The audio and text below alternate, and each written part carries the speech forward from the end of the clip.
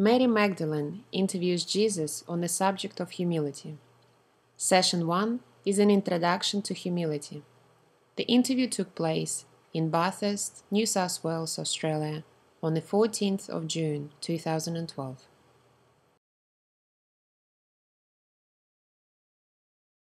Welcome everyone today. I'm going to be interviewing my beautiful soulmate Jesus on the topic of humility. And we're in windy Bathurst at the moment for part one of what will probably be a 3-part series on humility. Quite excited to do this interview actually. It's a really beautiful topic, and hopefully it's a topic that we can deepen people's understanding about just what is humility and what it means to live in humility. Yeah, I've sort of noticed that a lot of the material that is on YouTube about humility doesn't get watched very much, which is interesting in itself, bearing in mind that it's one of the most important qualities that we can personally develop that will assist us in our relationship with God. Yeah, and that's something I'd like to talk to you about later on in the interview, just how that happens and why it's so important.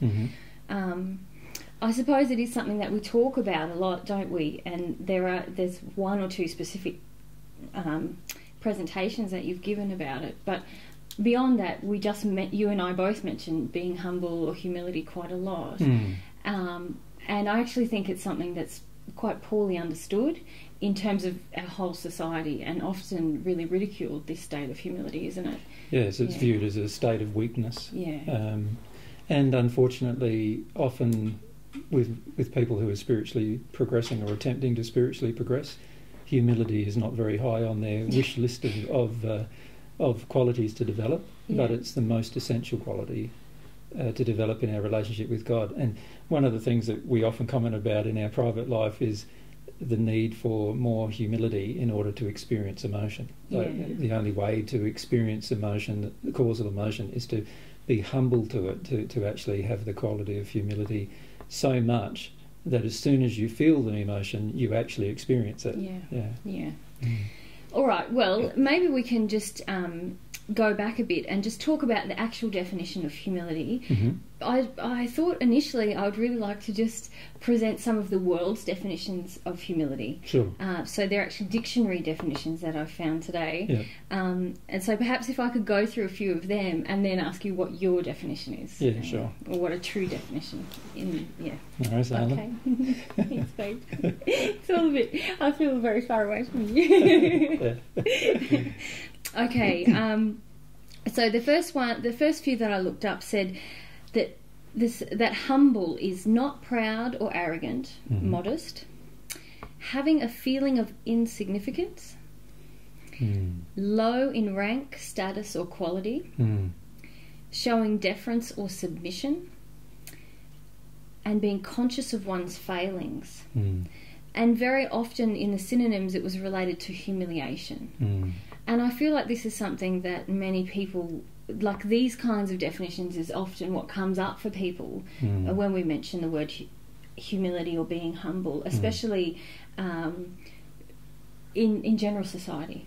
If we relook at those definitions, the first couple where it says not being arrogant, very true, that is a part of humility. But then it goes on to, what was the third one or fourth one in that list where it says showing deference or submission, being low in rank, status and quality. And all of those things are not true. They're not a part of being humble, and are not a part of humility actually.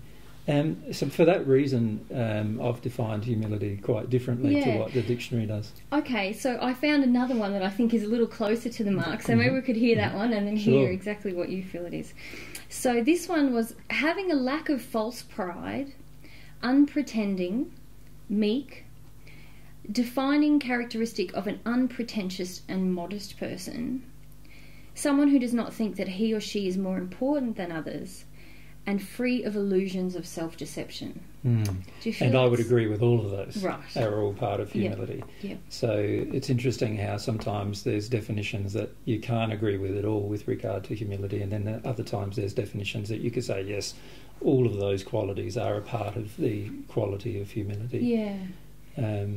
if we take humility as, in terms of my definition of it, which has been, humility is the passionate desire to feel and experience all of my own emotions, whether they are pleasurable or painful, without blaming or attempting to manipulate or control my environment in any way, then we can see that it encompasses so many things in that definition. Yeah. And also there is this feeling that is a part of that, and that is that we must submit to our own emotions, but we don't necessarily need to submit to everyone else's.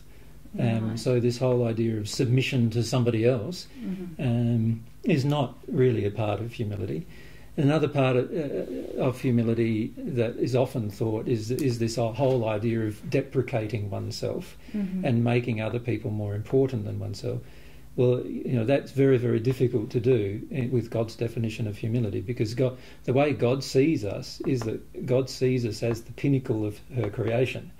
And if we are the pinnacle of her creation, then God doesn't want to make us lower than anything else. But also God also wants us to have a very clear understanding of our true state, and not a state that we would love to see ourselves be in, which is a state of facade.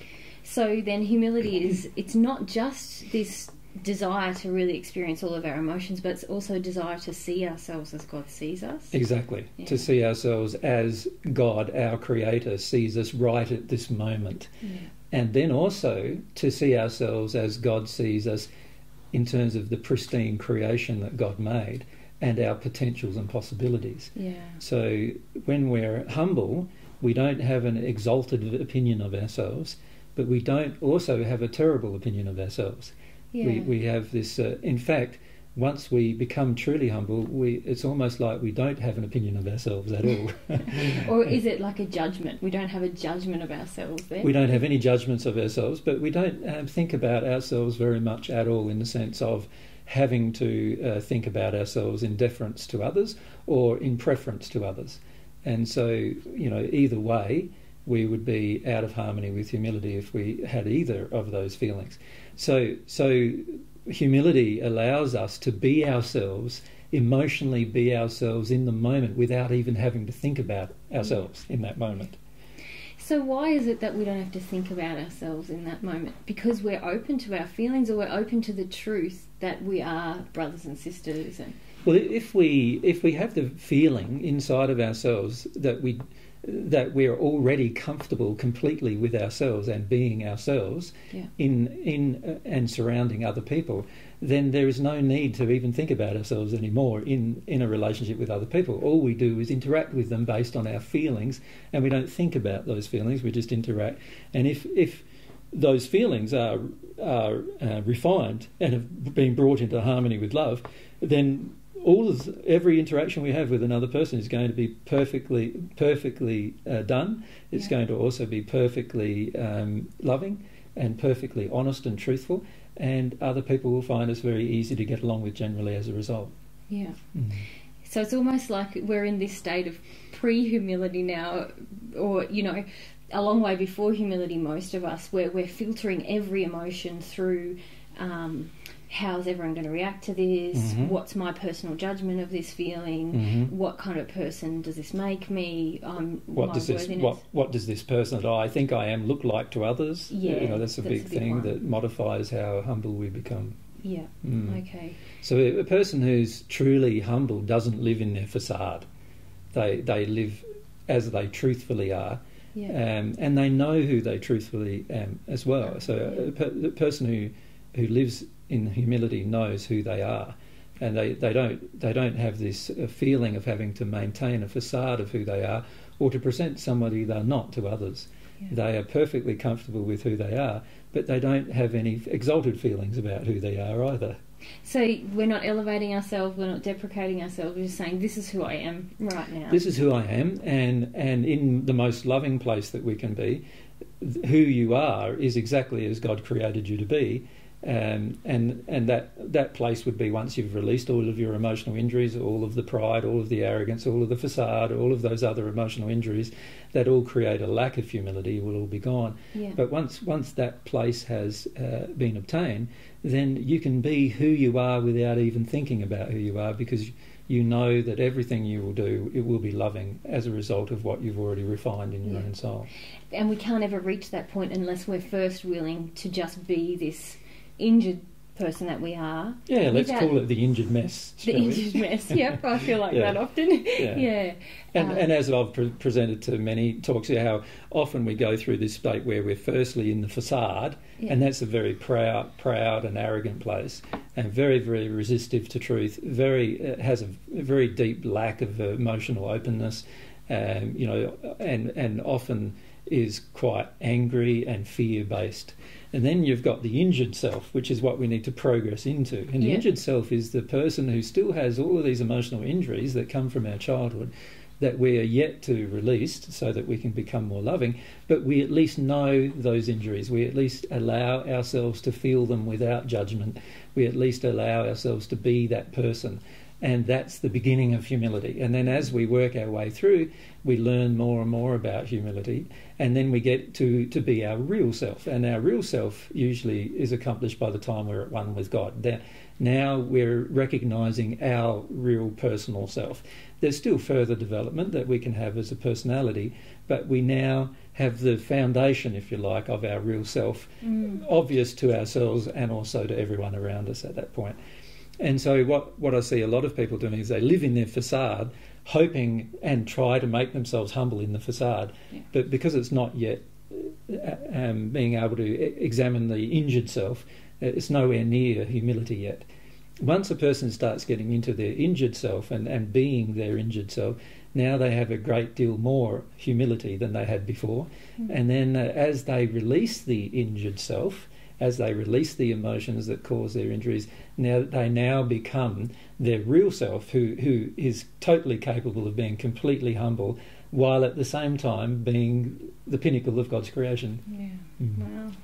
It really strikes me the power that, I suppose for me, I feel like I've been stuck in facade for a long time, and the thought of acknowledging and experiencing this injured self has felt so powerless, and yet now when I touch into that place, I feel the power of it, because immediately, like, there's just a groundedness, I suppose, and that more truth is just flowing as a result. And it was interesting when I looked up these definitions, the root of the word humility actually comes from humus, some Greek roots, but around humus, which is of the earth or of the ground. And I thought, wow, I feel that in like that root really has a lot of meaning here. Yeah, and there's sort of an irony in it in a way as well, isn't it, in the meaning of the word, because the reality is our body is made of the ground. We contain all of the elements that are in the ground, and as a result we need to understand where we came from, in a way. The fact that we were created, and we didn't create ourselves, we didn't make ourselves. And once we understand that, then we can always be humble in our relationship with God. We always defer to God's authority. We always submit to God's authority in that place, because we understand where we came from. Yeah, and I think that's probably the one of the questions that I wanted to ask you about, because I think often I see people around us, or even within myself, we begin to feel like humility is about feeling our emotions, and therefore humility kind of equals an ability to cry. And what I see you reflecting is something really different. It's kind of a quality I see that affects the way you live every day. And it's not just about a willingness to feel your emotions, but there's a real respect for God and God's truth within that. And I guess one of the things I wanted to ask you, I want to spend the rest of this interview and possibly the next asking about all the aspects of humility. But just if you could give us an overall picture of what it looks like to be humble all of the time. Is that... Sure. In terms of, the first thing that I mentioned have mentioned is this ability to be yourself at all times without being conscious of yourself very much at all. And so, in other words, when we're humble, we have no real self-consciousness, in the sense of we're not worried about ourselves or worried about how we appear to others. We're not worried about how things look to others or what we're doing and how it looks to others. So is that really an element of pride? When I'm still conscious of how's this person viewing me, that's just an indication I've still got pride within me. Yeah, well, it's an indication that there is still emotions within where we're being self-judgmental, and the only reason why we would be self-judgmental is because we want to portray ourselves to be something that we're not, and that is one of the things that, you know, an arrogant or a person who's proud does. Yeah. The reality is that once we are humble, we portray ourselves as we truly are, and in fact, it's not even a portrayal. It's in the sense that it's not something we attempt to do. It's just something that naturally happens. We don't, without thinking about it. So that's one of the main aspects of humility. Secondly, when we're humble, we feel everything as we feel it. So other people, our emotions are written on our face. In other words, we don't try to mask our face with a whole series of emotions that are not present within our soul, or vice versa. Mask our face with a smile when inside of our soul we feel, you know, sad or ashamed or angry or bitter or whatever other emotion we feel. Yeah. We allow the complete reflection of our true emotional condition to come out. It doesn't mean that we be obnoxious to everyone, because in fact, if we're truly loving, we wouldn't be obnoxious to everyone, and if we're truly humble, we wouldn't try to impose our unloving behaviour upon another person, but we would always be focused on being as we truly are in every situation, in the sense that we wouldn't even worry about what other people would think about us if we were crying in front of them. We wouldn't worry if we had a funny laugh. We wouldn't worry if we felt ashamed or any other emotion that we might feel. All of the emotions we might feel, we allow to be present, and any of the emotions that we might feel that might be potentially damaging to another person, if we are humble, we would actually remove ourselves from their company and allow ourselves still to feel those emotions. We wouldn't project those emotions onto another person and cause another person to feel bad just because of an emotion we have that we're displaying. If we're truly humble, we're very sensitive to everyone around us, in the sense of sensitive to their feelings, but we don't always respond to their feelings if their feelings are out of harmony with love. So in other words, we know when a person's angry with us, but we don't respond to an angry person out of harmony with love, if we're truly humble. If we're not humble, when a person's angry with us, we get angry in return. Yeah. Or if we're not humble, when a person's angry with us, we might feel fear and try to placate them if we're not humble. If we're humble, we will still be who we truly are, even in an environment that is full of pressures and circumstances and situations that would normally tempt the average person to get out of their own truth about themselves. So we would always truthfully reflect our true feelings to others. And the more humble we become, the less angrily we would respond to other people's attacks of ourselves. We become less defensive as time goes on. We still have a desire to defend truth, in the sense that we always talk about truth and we act in harmony with truth. We talk about love and we act in harmony with love. But it's not because we're trying to defend ourselves, it's because we want to defend or state what the truth is. Yeah. Is it, when you say defend, I think of a rigid sort of a stance. Is it more just stand for something, or it's just more something, honour something? It's more truth. the honour of the main qualities that we're trying to honour, which is, if we look at the main things we're trying to honour, firstly there's divine love, God's love. Then there's natural love, human love. Then there's God's truth, if you like, divine truth. And then there's what is the truth, the truth, the absolute truth. These are the things we want to honour the most, more than ourselves, more than we honour ourselves. We honour those things, and as a result of that, even when we are out of harmony with that, we'll state that. Yes. And we'll freely do so. We won't be worried about what other people think of us and what judgments they have of us or any of those kind of things. And in fact, when other people judge us, we can observe the judgment, but we don't. Once we're truly humble, we don't even feel the feeling of responding to the judgment. Yeah. Right. However, if a truthful issue or a love-based issue is involved, then we would respond. In other words, we would portray the truth or portray the love as it truly is, but we would not do it just out of defence of ourselves. Yeah. And I think that's one of the qualities that I see in you, which helps me have a deeper understanding or feeling for what I will be like when I'm truly humble, is this: you really honour God's love and God's truth above trying to...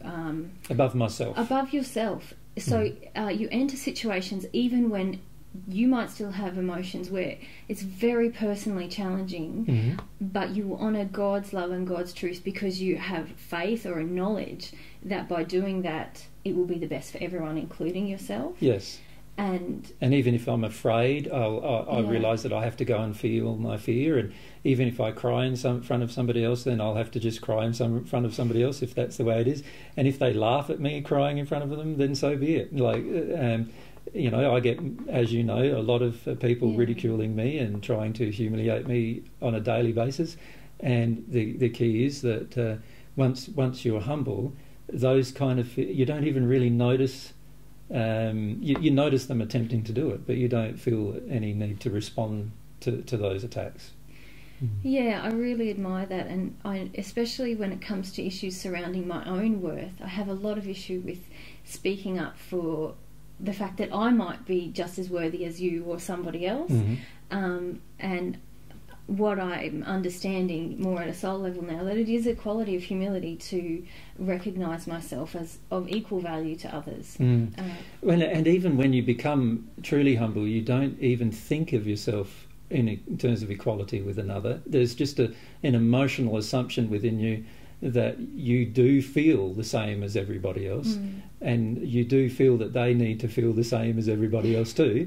And so you don't even worry about what they feel about what you're saying so much, because you are just focused on saying the truth and doing it in harmony with love, and that's all you're really focused on.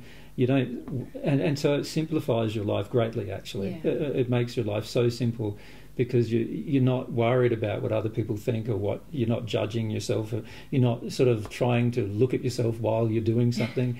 In fact, you can when you're in doing something with others, you completely forget what you look like, and it's only when somebody takes a photo of you or a picture of you and plays it back to you that is that what I look like? Because you don't even notice what you look like when you're interacting with another person. Yeah, which is very different to a person who's not humble. A person who's not humble is constantly worried about what they look like, or constantly trying to portray themselves to be something greater than they are.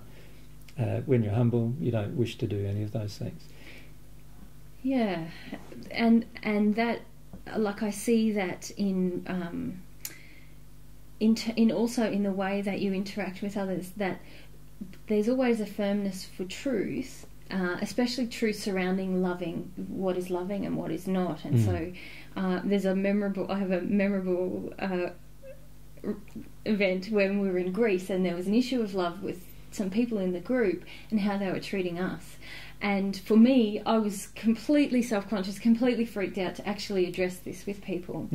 Because you didn't feel like you could address it, because you were the target of the unloving behaviour. If it was about somebody else, then...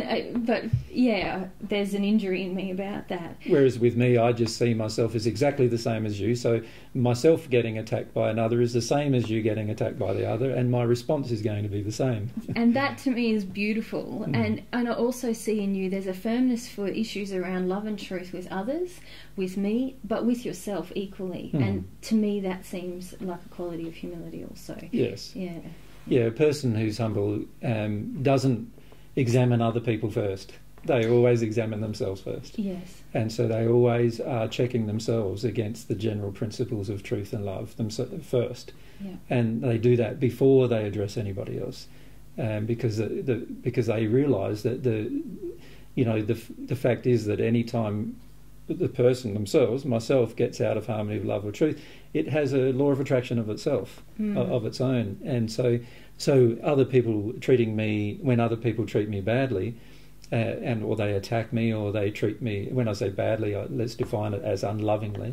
When other people treat me unlovingly, I don't first look at them. I always first look at myself and go, okay, there's obviously something in my soul here that's allowing their soul to feel that they can treat me unlovingly, and so that's what I first look at before I address the issue with them. And the only times I do address the issue with them is when they are in my personal space. Yeah. Quite often, as you know, I will allow poor treatment of myself in other people's space, and only look at myself in those circumstances. That doesn't mean that I seek out their company later, because obviously they've treated me unlovingly, and I wouldn't seek out, if I loved myself, I wouldn't seek out the company of people who treat me unlovingly. But I don't feel the need to address their issue when in their space, and at the same time I can feel that they don't have any desire to understand what they were doing. Yeah, so while there's an honouring, it seems like humility is not just having a big cry from everything we've just talked about. Mm-hmm. There's an automatic honouring of God and God's truth within humility, isn't there? And God's laws. And God's gifts. So, you have the gift of free will. If I'm humble, I'll honour your gift of free will. I won't try and manipulate it or control it or anything like that. You've been given a lot of other gifts from God. The gift of love. Look, we're not in a competition with each other. I don't see myself ever as being in a competition with another person.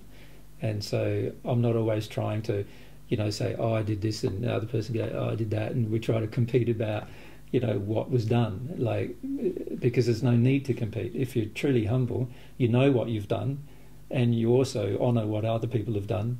Yeah. Without restraint and without feeling bad about yourself, about what somebody else has achieved. Yeah.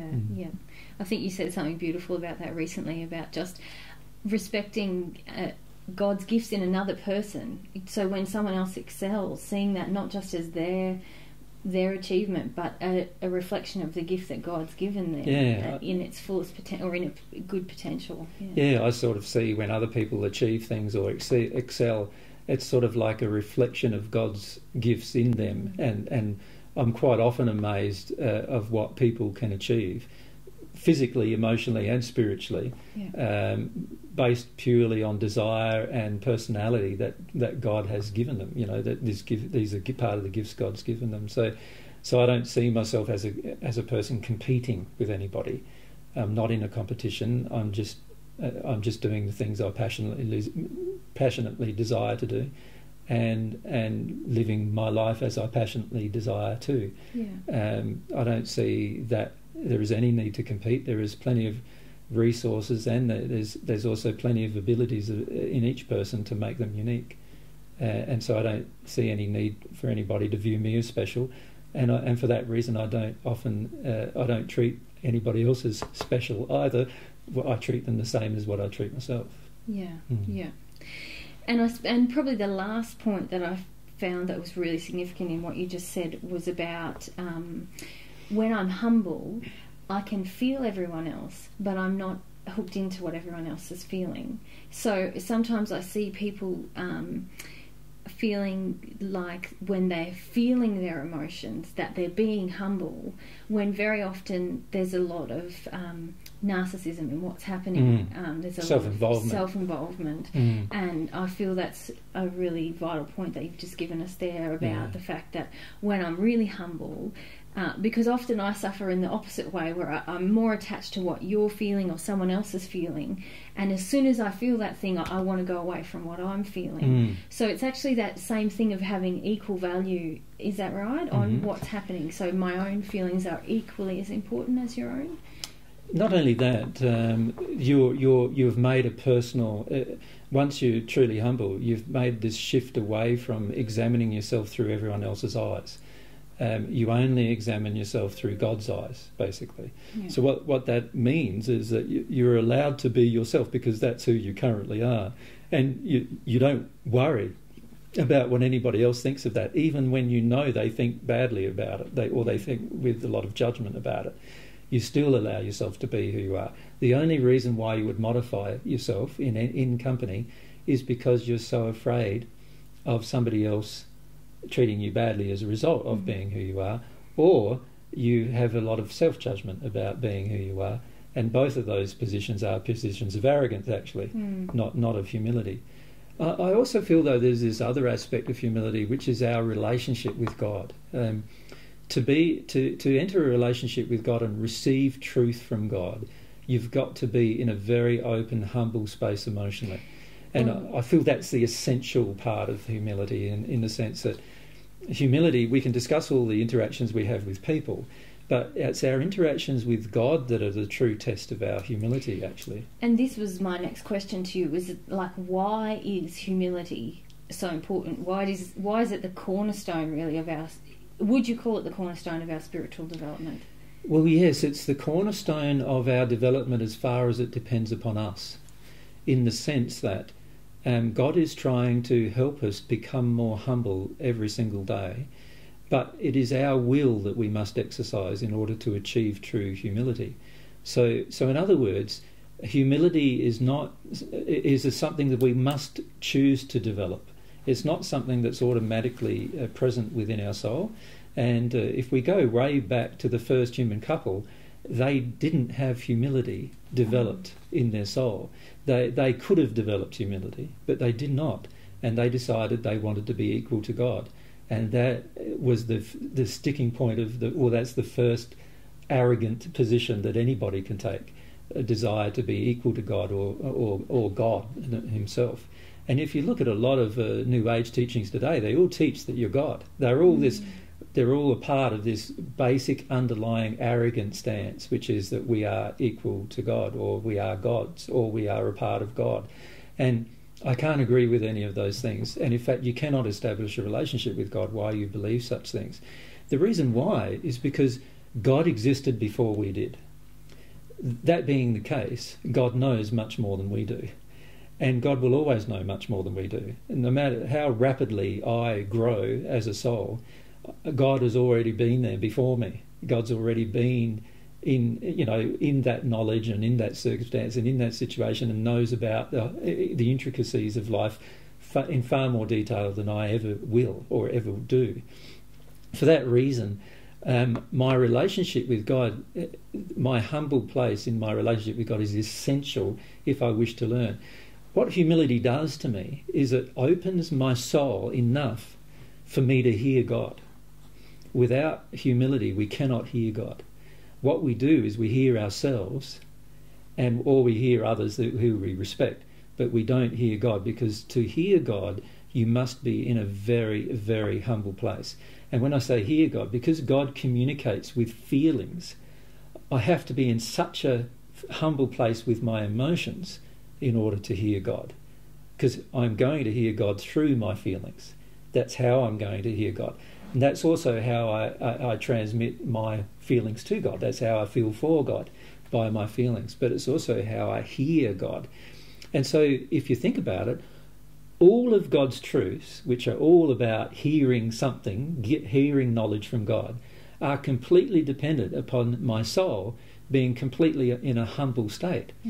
And if humility is all about emotions, that means that I must be in an emotionally humble state. It doesn't matter intellectually how humble I think I am, or it doesn't matter how humble I try to be. I must emotionally be in a humble enough place that I can hear God's feelings about every matter. And what I love about that is that God is basically saying to us, look, to have a relationship with me, he's saying, you've got to be humble enough to recognise that I know more than you do. That's what he's really saying to us. Yeah. And that I know in my feelings more than you do. Yeah. Right? And so that means that from God's perspective, I must open up my feelings completely to everything around me and to God herself, and open up my feelings in such a way that I am completely willing to experience everything emotionally that gets projected at me from the universe God has created, so that I can learn. And when I'm in that much of a humble place, I can hear God clearly. Once you can hear God clearly, then you have the ability to hear truth, to hear divine truth. God's truth can enter you. Without humility, there is no truth. Truth cannot enter you. You can hear things in your mind, through your ears and into your brain and into your mind, and it makes no difference whatsoever to your life, because you're not humble Because when you're humble, you don't hear with your mind or your ears, you hear with your heart. And to do that requires that you're completely open-hearted. Like you've got to be able to hear and be sensitive enough to hear every single thing that God is trying to say at any given moment to you through your heart, through this transaction with your heart. So you could say that humility is the doorway to divine truth. Now, divine truth is the doorway to divine love. I cannot receive divine love unless I'm in a state of divine truth. But humility is the doorway to divine truth. So without humility, I can never receive divine love. Never. And divine love is the substance of God that changes the soul. So the reality is, I might be able to develop myself and my natural love to a certain point, to say the sixth dimension, the perfect natural man, but I'm never going to develop beyond that without this quality of humility that needs to be developed. And once the quality of humility is developed, now I have a doorway open into divine truth entering my soul. And once divine truth has the capability of entering me as emotions, I can feel the truth emotionally, then I'm in the state where I've opened the door into receiving divine love. I can receive divine love while I'm in a state of divine truth. And what I love about what God has done with that is God is constantly trying to get us to go into humility, go into humility, he's saying to us all the time. And we're often going, no, can't do that. It's too painful. I'll look bad. Other people will think it's bad. Other people make fun of me. And all of that does is tells us that we don't really value our relationship with God enough to be completely humble to God.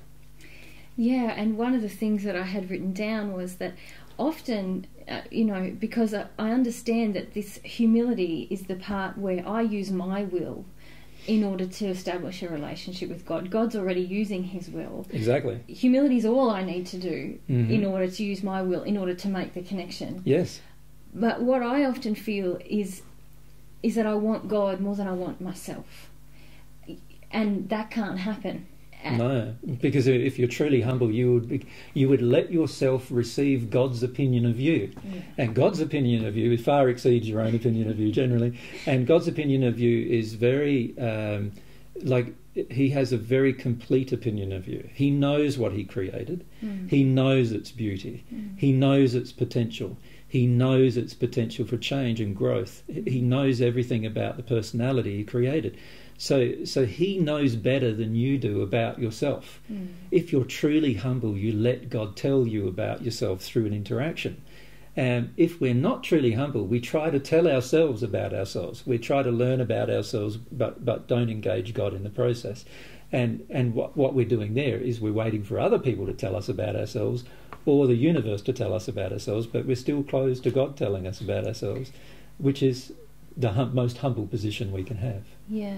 And I suppose it's also, from what you said, when we're humble, we're open to experiencing everything at an emotional level, which is how we learn about not just receiving God's love, but his laws, and in the way that's how we actually begin to learn like a child again. Yes, well, if you see all of God's laws as God's truth, so when we start, if we're in a humble place, we're open to God's truth. That means we're open to all of God's laws. Now, God's laws are the framework of his entire universe.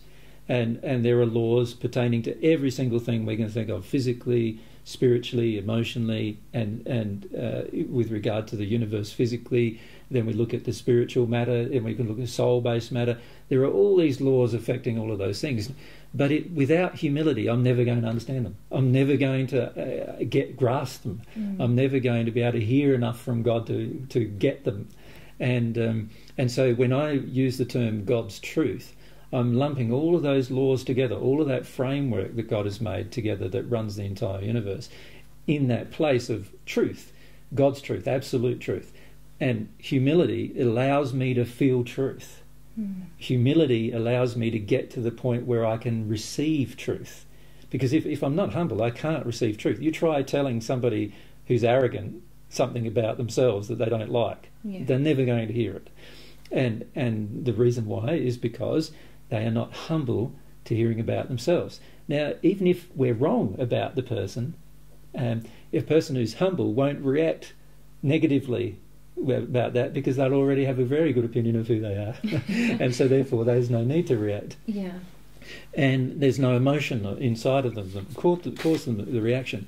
But in our relationship with God, if you think about it, God's got all this love to give, got all this truth to give, but none of it can enter us without our first being humble. Mm.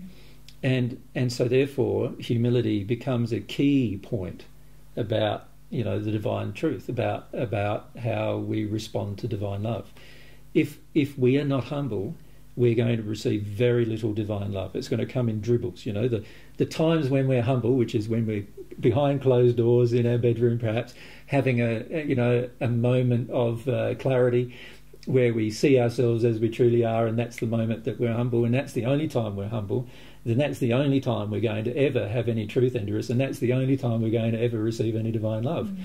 Mm.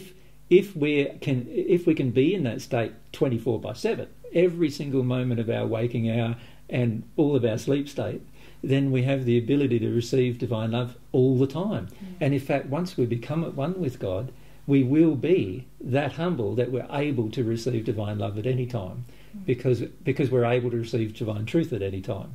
And that gives us the ability to grow rapidly.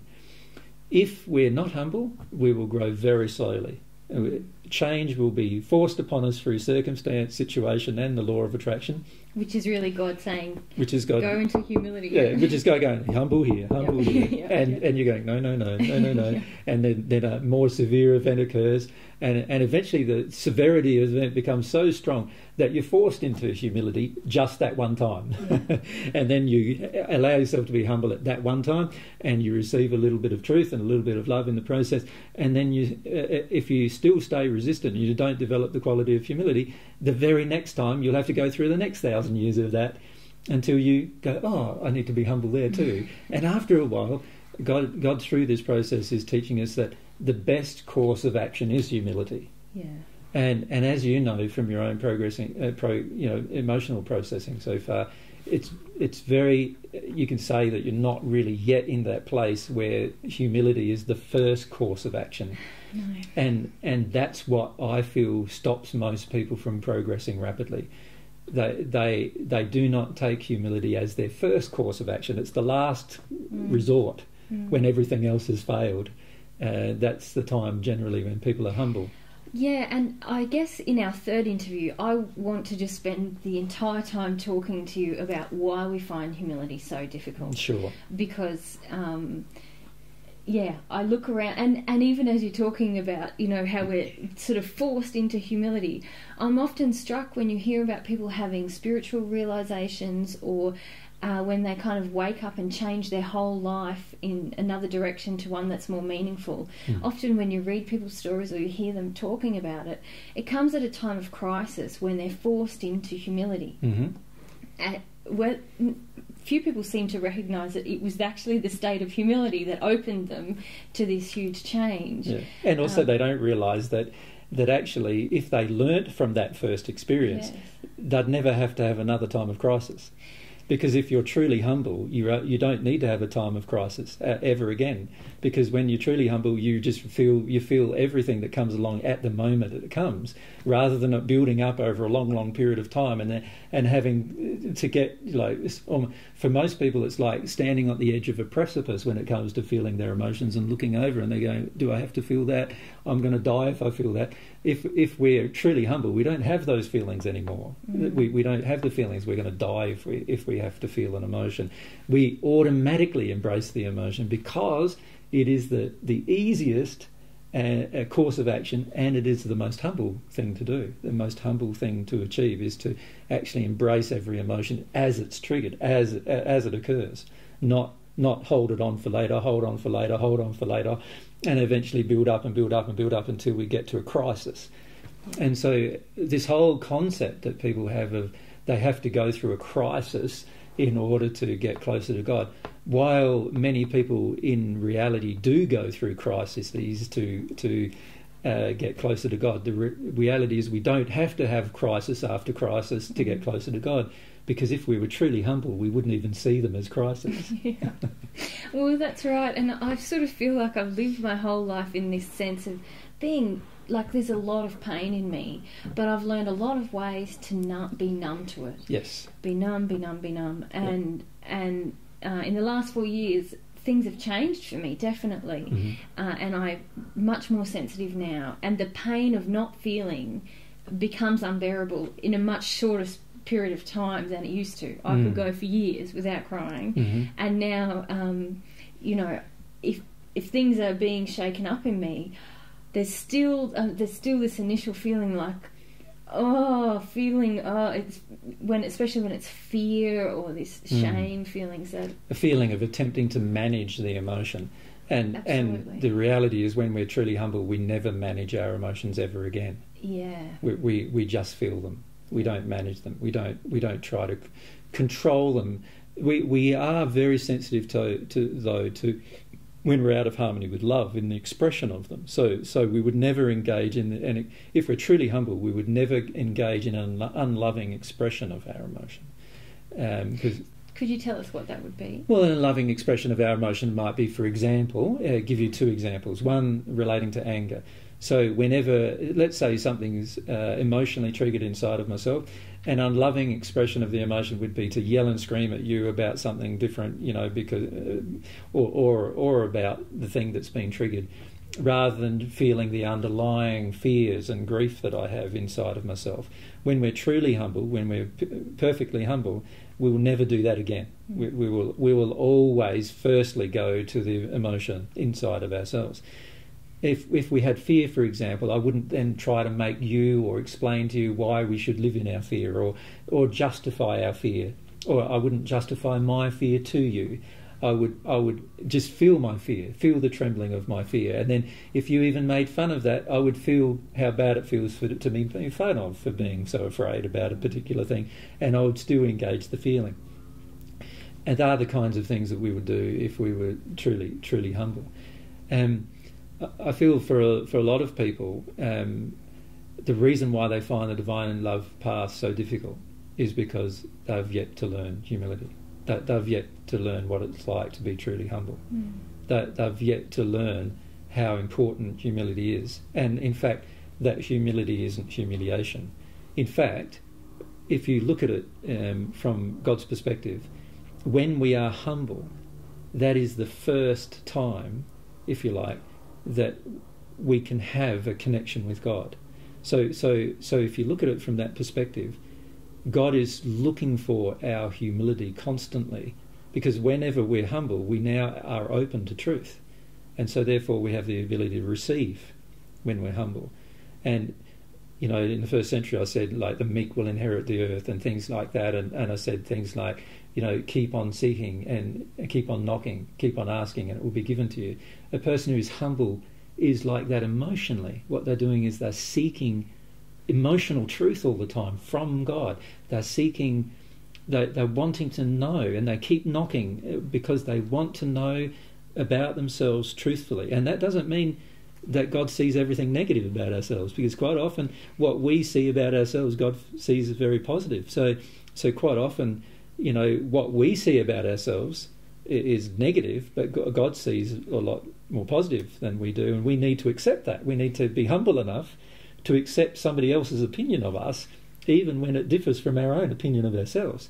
And that's a part of humility, and particularly a part of humility in our relationship with God. If we can't do that, we can never become the person God created us to be.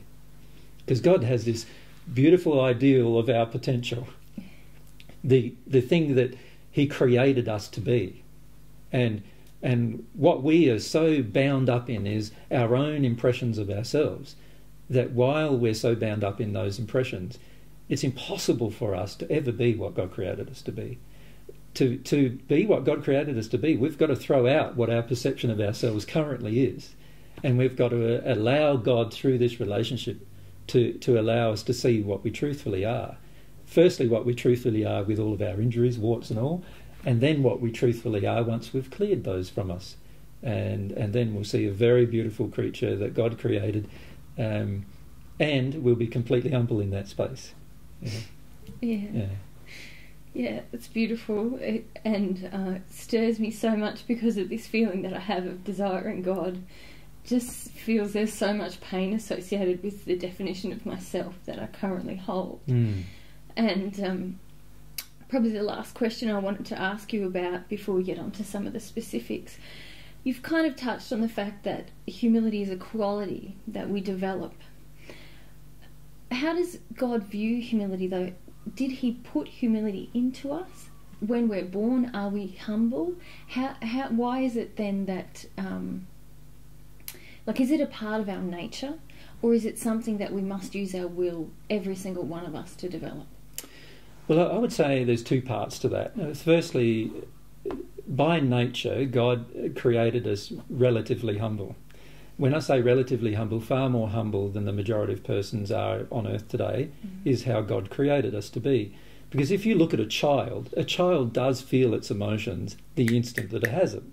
A child doesn't have really much self-concept of itself. It's learning about itself, but it doesn't have a lot of judgment about itself, and it doesn't have a lot of criticism of itself. When it's learning how to walk, for example, it doesn't get up, fall over, and then go, "Oh, I'm a useless person. I'm never going to get up again."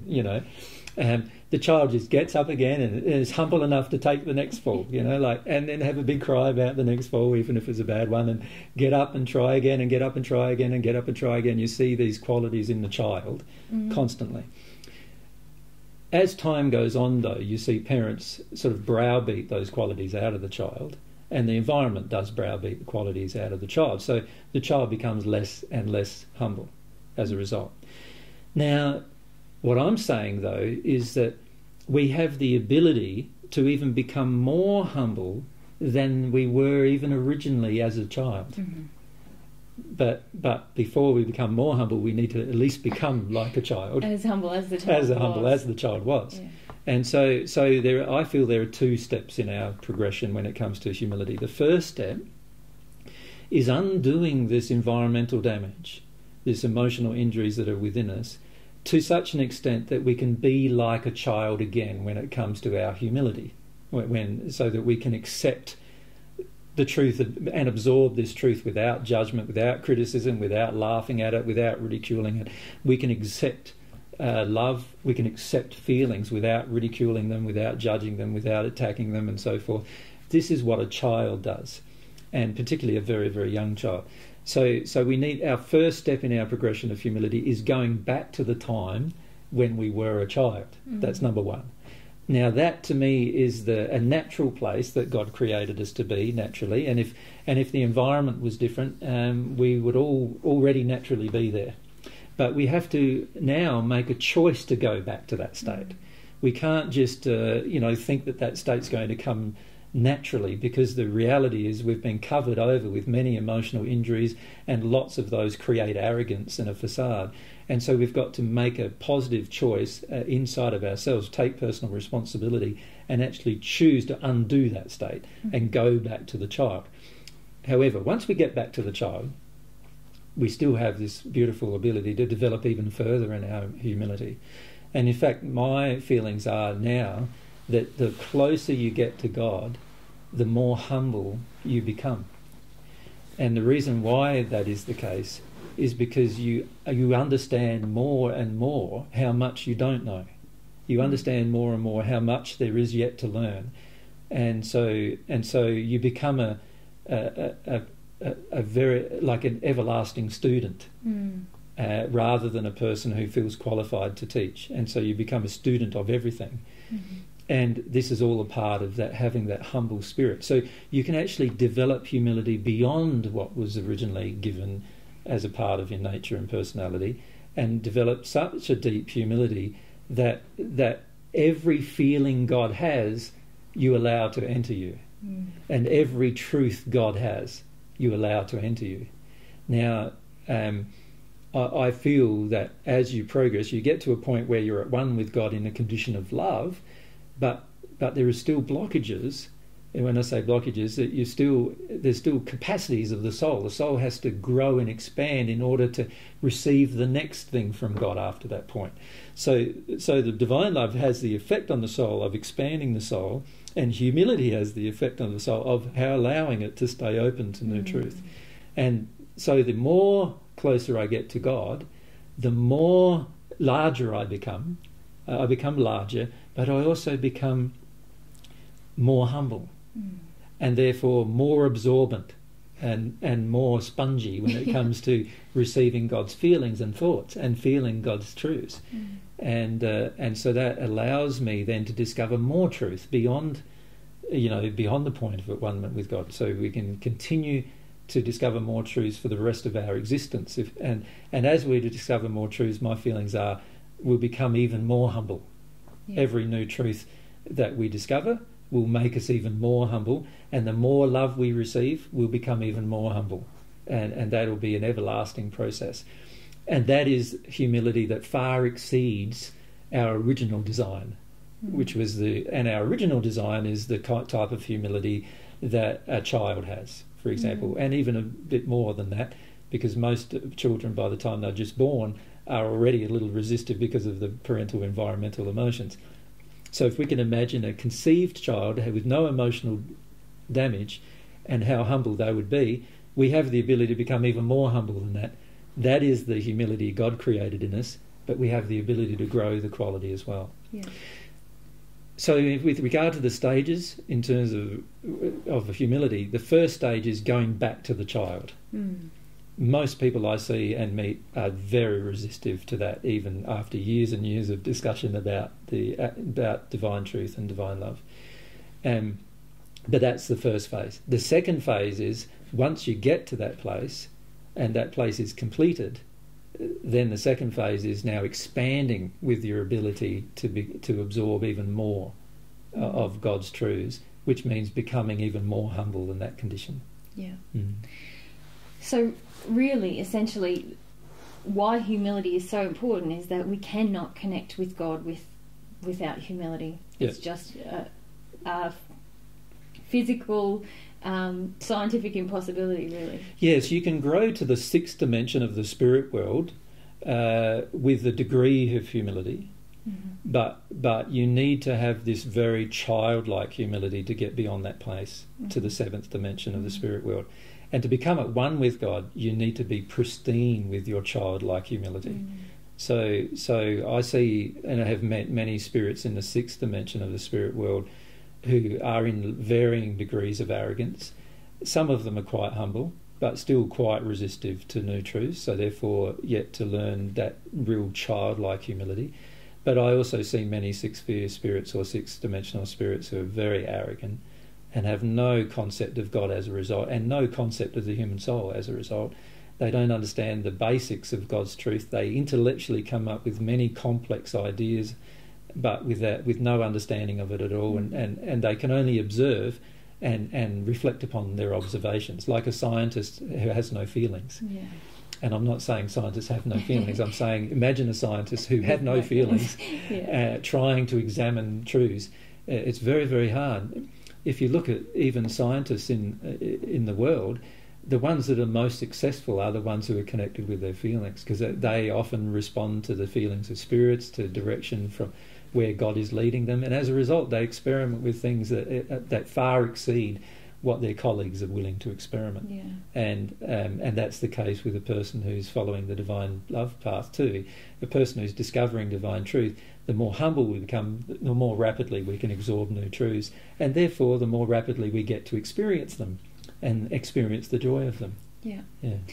And even if you put God aside in terms of the quality of humility, it feels to me that we can't really develop even personal integrity or an ability to love naturally like another person in a complete way without humility. I agree with that, yes. Yeah. I feel there are many people who believe themselves to be the perfect human, if you like, and in the spirit world, the spirit world is literally littered with people like that. But because they don't have that childlike state, it's very, very, very difficult for them to grow beyond that place of self-reliance. The childlike state causes God reliance. And so it's very, very hard for a person who's truly humble not to eventually receive divine truth and become at one with God. Yep. Yeah. So even just that desire to actually have a sense of personal integrity, to treat everyone equally and honestly, and to love someone without reserve or without trying to safeguard myself or think of myself as below or above them, that requires humility if we really want to engage that. It and does, in doing so, but we can maintain that state to a degree intellectually. Whereas the child doesn't try to maintain that state. The child is in that state. You know, if you look at a child that hasn't been affected by its environment very much at all, it can go up to a person of another race or another colour and treat that person exactly as it treats itself. It can be generous with it. It can give you that. Do you want some? I want some. It can share. You see all this beautiful love being displayed in that place. It doesn't treat a person who knows more than itself with deference or with disrespect. It's a soak of knowledge. You know, it's like a sponge for knowledge, and the child is just beautifully like that. It's automatically like that, but it doesn't have to intellectually think about being in that state. It just is in that state. And a person who's truly humble doesn't have to try to maintain a state of humility. They are in a state of humility without trying. Yeah. And it's like all of the beautiful things about the divine truth. If we truly embrace the divine truth as God intended it to be, every change we make in our soul is achieved, and once that change is made, we can maintain that change without trying. Without effort. Where there's no effort, because there is no emotion to prevent us from having those loving feelings coming out of us or being in a humble place. Yeah. Thanks, babe. That's really beautiful. Yeah. For the next part of the interview, I'd like to go through aspects of humility with you, and I'm going to use as my guide some writing that you did a few years ago. So, what are the next? Is this the second part of the session? Is it, or what's the second and third parts of the session? Could you explain? Okay, so basically today I was hoping we'd cover the introduction to what is humility, and then begin to discuss the aspects of humility, of which there's about 6 here. That each is quite in depth, I feel. So I wasn't sure if that would take us really the rest of this interview and the next interview, and then I was hoping we could dedicate the last interview just to opposition to humility, why we find humility so difficult. Right.